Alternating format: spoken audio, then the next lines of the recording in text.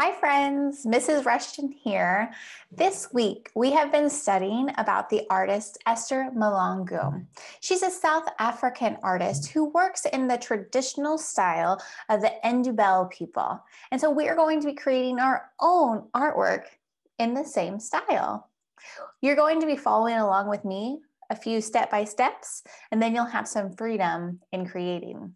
So here you can see I am starting with a piece of paper, and I went with a small piece of paper, a ruler, or anything that has a nice straight edge, and a variety of markers. I'm going to start with my black marker. First thing I want for us to do is to create a border. What I want for you to do is to take your ruler from one edge, we're going to work with a vertical edge, our up and down vertical edge. And we're going to just come in slightly from the edge there and use your marker and press it right up against that ruler and draw a nice straight line. What I like to do is to then rotate my paper. I think it's a little easier to hold my ruler that way. So same thing, come in from the edge, hold the paper with my fingertips, and draw my line. I'm pressing pretty hard with my marker so I get a nice thick line. I'm going to do this on the last two sides.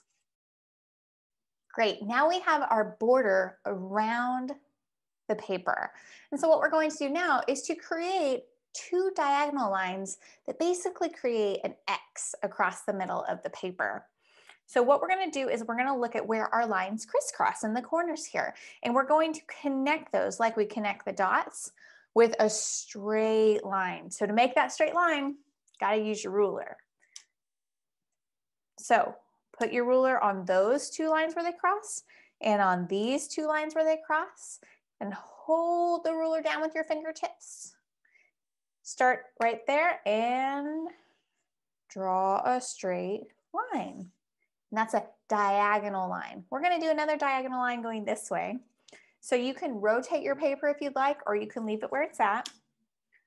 Line up corner to corner or crisscross to crisscross. And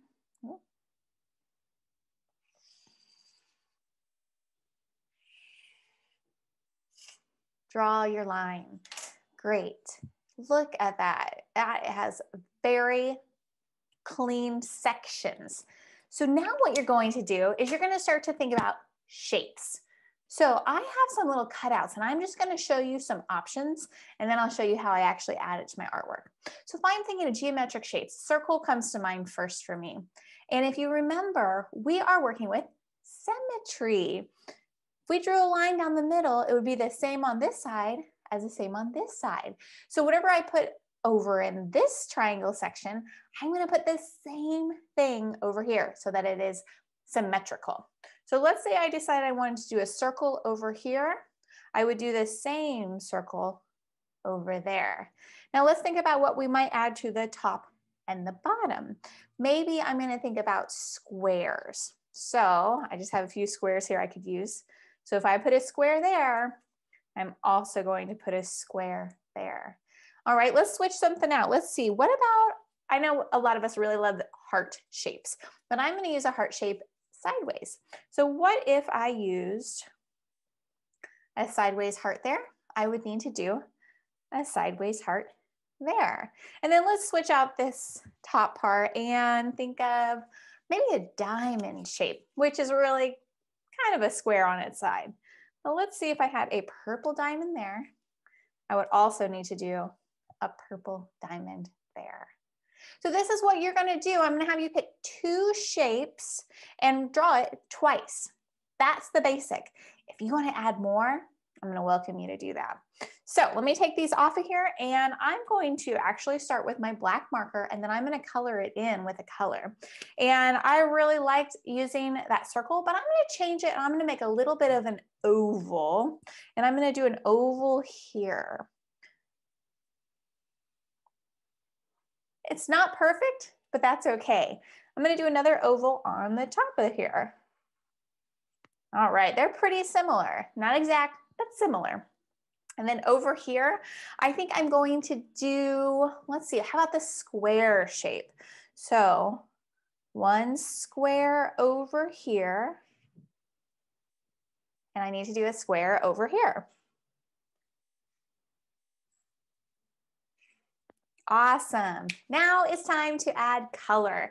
And if you think back to the video that you watched before this one, showing you all of the artist Esther, all of her work, you will see she uses vibrant colors. So I have several different markers here, and I'm just going to go ahead and add some color.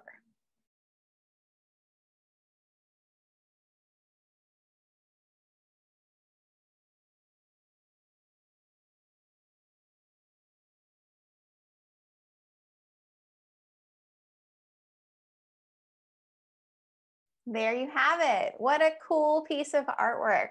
I cannot wait to see what shapes and colors you choose to use on your artwork. And don't forget, if you want to add more design, I'm going to welcome you to do that. And don't forget to take a picture and insert it into your Google Slides so that I can see your beautiful artwork. Good work, artist. Until next time, toodly-doo.